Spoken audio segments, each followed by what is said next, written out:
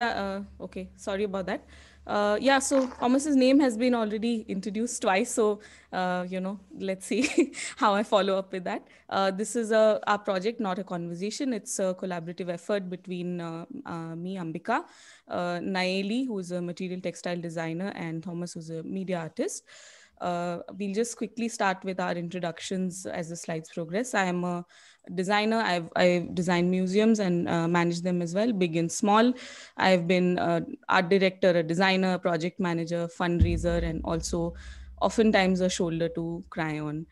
Um, in 2000 and oh that's a 20-second thing, 2017, when I was expecting, I started experimenting with creative coding, and I started a secret Instagram account where I would share my work. It soon became a quick escape from work and diaper business, and almost like self-care through code. uh, in the same year, I sort of understood that this idea of code had a really soft transformative power. And I was able to incorporate my experiments in the works of Aga, the theater practitioner, and also help the wonderful people in India's first museum mix. This is the first time I envisioned myself as a maker who could code. Uh, it was in early July this year. Somebody messaged me wanting to learn the basics of code, and many women had been approaching me about this. So I took a bunch of enthusiastic women, and we started with an idea called Recreating the Past. It's a wonderful learning methodology started by the artist Zach Lieberman, where you reproduce works of art based on the context of past artists. We've been working with Nasreen Mohammadi, Zarina Hashmi, and now also with Aisha Zatoi, Rana Begum, and many more Indian artists, South Asian artists. These are all the works of the participants who are all beginners to code. I stream regularly on a platform called Twitch. You're all welcome to join. It had become a bit boring to do that on my own, so now I get friends on, and it's a fun 1 hour session every week. I'll hand it over to Naili now, but leave you to think about three things: that coding for value over solutions, coding as a community, and coding with care and inclusion. Uh, Hello, my name is Nayeli Vega, and I am a designer. I live in Berlin. I originally from Mexico City, but I live in Berlin since 6 years ago.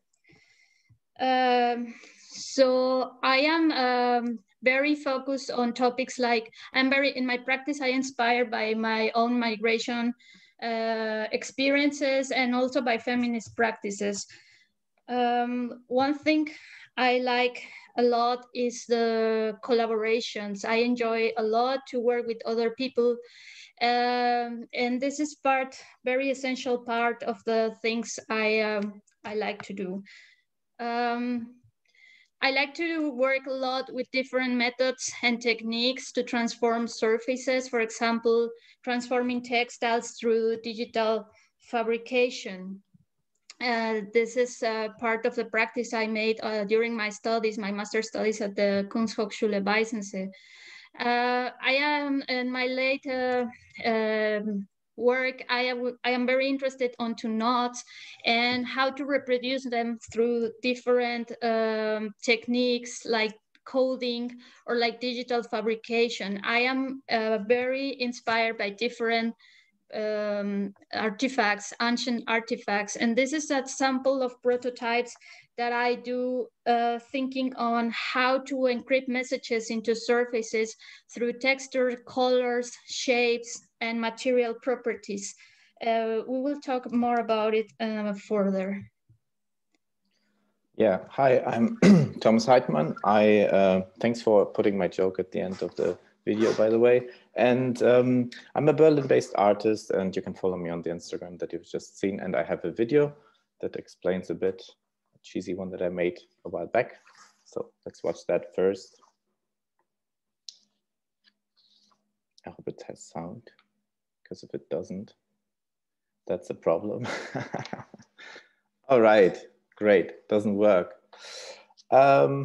Good, well, I'm saying basically explaining what my artistic practice is in this video, and you can see a bit of how I work and what kind of projects, and it's about space and space-related art inspired by space technologies, but also like the combination of physical, virtual, and urban and public spaces and augmented reality, as you can see here.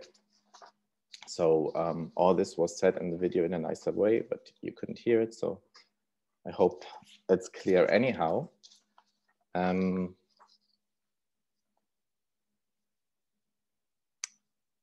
So can we go back to the slide,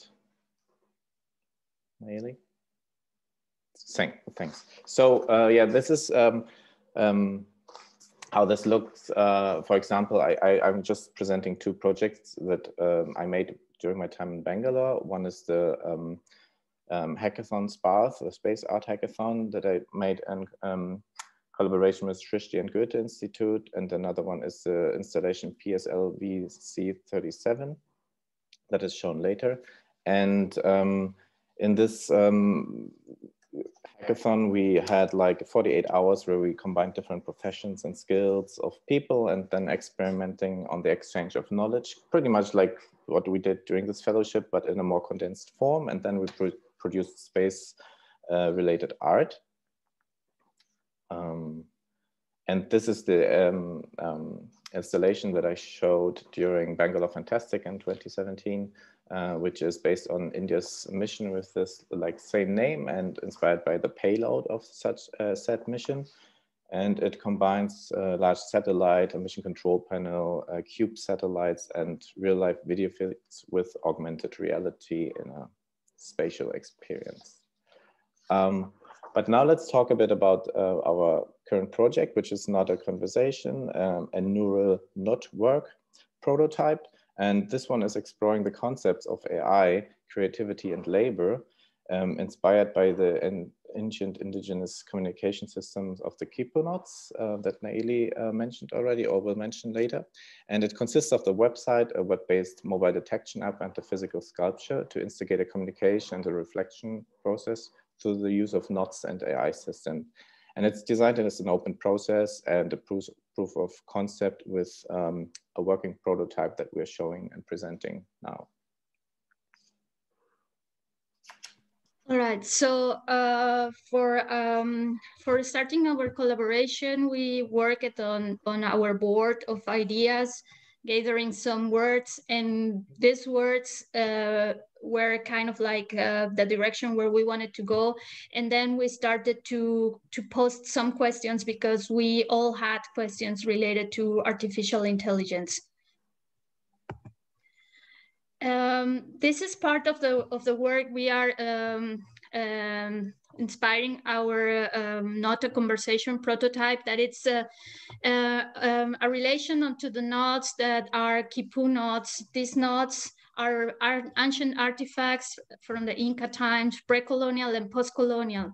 These knots encrypted information through the knots related to quantity, but also maybe to narrative. And it's related to the kind of knot and the direction of the knot and other properties. So we also took some ideas from the previous work, from the current work from Thomas Heitman, who is helping us with this image to also inspire our practice. This is also part of the images we collected for our conceptual part. We collected images that were related to this idea of the structure, networks, knots, strings. And these are the Quipus. The first images belongs to the museum, Ethnologisches Museum in Berlin, and these are one of the knots, the Quipus. And the other images is an illustration from when the colonizers arrived to the Inca Empire. This is another collection of images we took to continue working on this. And these are illustrations from Santiago Cajal, who is a scientific but also an artist. And we have a Yakama ball, which is a time ball used to collect experiences from women in the Yakama tribe. The more experienced, the bigger the ball. And string games that are also related to how the Navajo tribes could describe the stories about the constellations, and drawings and sketches from Picasso. And this is a third board we made to search for inspirations related to installations. In this direction we wanted to go, and a collection of my own notes that I designed for the project, and a mesh of notes containing messages as words, verbs, nouns, and adjectives. So we collected our questions. We made a selection of questions we had about what does it mean, artificial intelligence, or what do we want to know? And we decided that we want to use this previous work on the knots representing words and translate it into knots representing questions. So we wanted to assign questions to each knot. And here you can see these questions. From these questions, we selected from 5 to 6 to represent them into knots and into a network. And I will handle to my colleague Thomas. Thank you. Yeah, so this is how this then looked in a first idea sketch of this said virtually enhanced knot sculpture that we had in mind to create. And it was first designed as a physical sculpture that was inspired by these knots and the Quipu, but also by neurons as like a structure or visual guideline. And with it, oh, no, can you go back? That was supposed to stay a bit longer, 40 seconds. With visitors using their cell phones to interact with the sculpture.